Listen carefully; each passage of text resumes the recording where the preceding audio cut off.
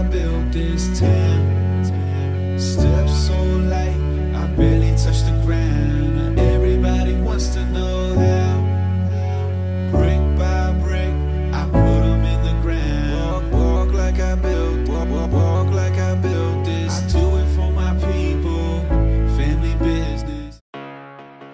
Yeah. Oh yeah, oh yeah. Oh yeah, oh yeah. Oh yeah, oh yeah. Real quick before we get into the recap part of the video, you guys are watching this on Monday, April 11th. Comes out at 9 a.m. in the morning, but the cutoff for the giveaway is going to be 12 p.m. Eastern time. So again, that's Monday, April 11th, 12 p.m. Eastern time. So that way I can get everyone's names from Instagram and from YouTube, put them in the random selection generator, whatever it is on the computer, and I will film that for you guys, and that will be the video on Tuesday, April 12th, coming out at 9 a.m. Eastern time. So again, if you haven't entered in the Instagram giveaway or the YouTube giveaway, that is going to end today when you guys are watching this video, April 11th at 12 p.m. Eastern time, and the winners will be announced Tuesday the 12th at 9 a.m. So little heads up there for you guys if you have not already. For those who have entered, thank you so much and wish the best of luck to all of you. So now let's get into the recap part of the video. This is week 5. Can't believe it's already been that long, but with the carb cycling, we have seen progress, and it's been consistent progress. It's progress that has made me happy and feel good at the end of the day. Very, very pleased with that. So you guys know that this week I tried carb cycling. I went from high carb day to a low carb day and alternated that for 6 days. So I was able to get 3 high carb days and 3 low carb days. The Sunday, April 3rd, when I did not start carb cycling, was just my typical day. So carbs were at 245 and fats were at 45, but I still did keep track of that in my averages. So I think this is the first week where my averages were all 7 days. So let's see what we got out of all 7 days with 6 days of carb cycling, 1 day of just my normal intake. Average food was 1,986 calories, protein at 176.7 grams,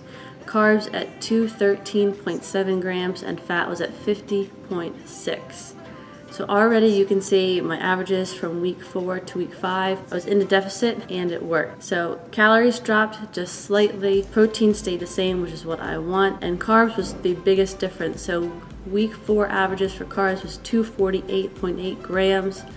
Week 5 carbs average was at 213.7, and then in fats you got about a 5 gram difference. So I put myself in a deficit for week 5 compared to my previous weeks, and it worked in the sense that my weight consistently dropped. So let's go over that. April 3rd, 156.4 was my weigh-in for that morning. That was after a refeed day, so I expected it to be up no problem. Ate normal that Sunday.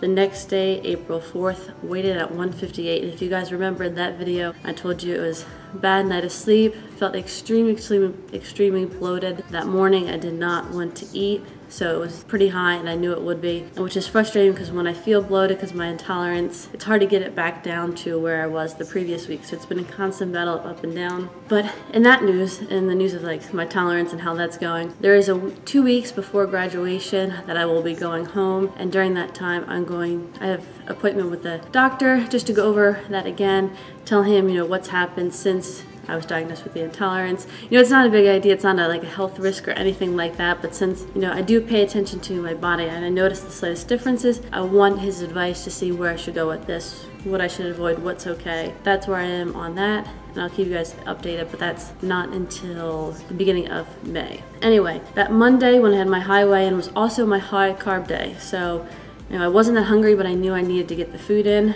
So then Tuesday morning at 157.4, so there was a decrease in weight, happy with that. Went into a low carb day on Tuesday, weighed in the next morning a pound lighter, so I had my high carb day. Next day, 0.2 pounds lighter on the 7th. The day following that was April 8th, that Friday. That was a high carb day, came in weighing 0.2 pounds lighter again. And then on Saturday, I weighed in at 155.6. after a high carb day. So that day was a low carb day. Just literally alternated every single day, high carb, low carb.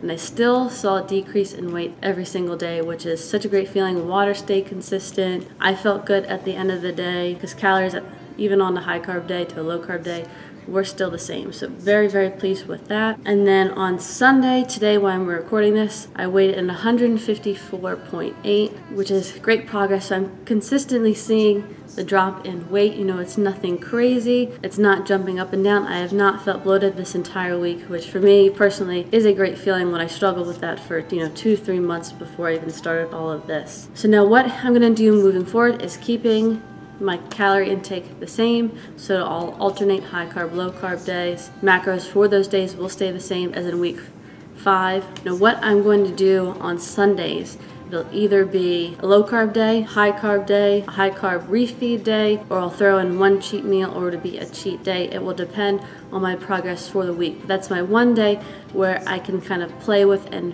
fix things. So if maybe I'm feeling bloated or my weigh-ins have been high, I'll have my low carb day. Maybe they've been pretty low, I want a little extra carbs, I'll have a high carb refeed day. Or maybe, I just have some kind of craving and I pick one meal to just kind of not track. That's what I'm gonna do for Sundays. Today is Sunday, so I did raise my calories just slightly. I believe it's about 200 calories. Raising my carbs up today to 270 and fats at 50 grams. So that puts me at 2,200 calories. So a slight increase just because I have seen the consistent weight drop. I don't want to drop dramatically, just keep it consistent, give my body the nutrients that it needs to get through the next few days. But overall, for health-wise, physique-wise, feeling great. Like I said, not bloated. I'm seeing tightness come in, muscle starting to pop out, especially in the abs, which is always nice. So very pleased with that. You guys have seen my strength in the gym stay. Chest has improved so much. I've learned that I need to stick to high volume and not focus on lifting heavy weights so much. So kind of a mental check for me, so that's good. In other news, I'm gonna put a deadline to this beach prep. Time to kick it into gear and set a deadline, set a goal that I want to reach. Because now that I've figured out carb cycling works for me, my deadline is going to be April 22nd, which is my birthday, my 22nd birthday. So that gives me about 2 weeks to hit my goal. My goal for April 22nd is to weigh in at 150 pounds. So that gives me about a little less than 5 pounds to lose in 2 weeks, which I know I'm capable of doing. I'll keep cardio consistent, which will be 4 sessions, burning 300 calories every single week. That has not changed, but it gives you guys something to look forward to see if I can do it. And also gives me something to aim for, a goal. Haven't seen 150 pounds in a long time. That's my birthday, so that's the goal. That's what we're aiming for. So we're about 2 weeks out. Next thing I want to talk about is daily uploads. It has been a lot to record every single day, edit every single night for a few hours and get a video up every day. Still balance school, work, working, just the college life in general and my side projects that I have going on.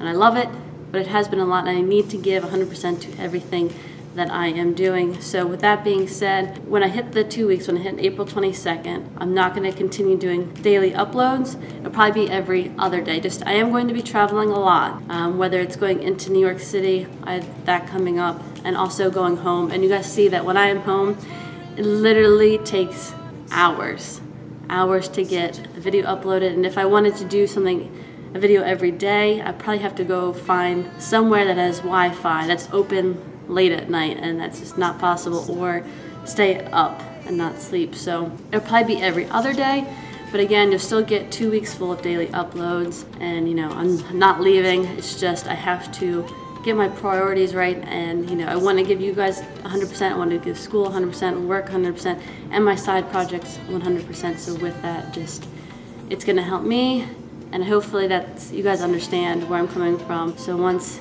I do hit April 22nd, it'll just probably be every other day, so not that big of a deal, not a huge change.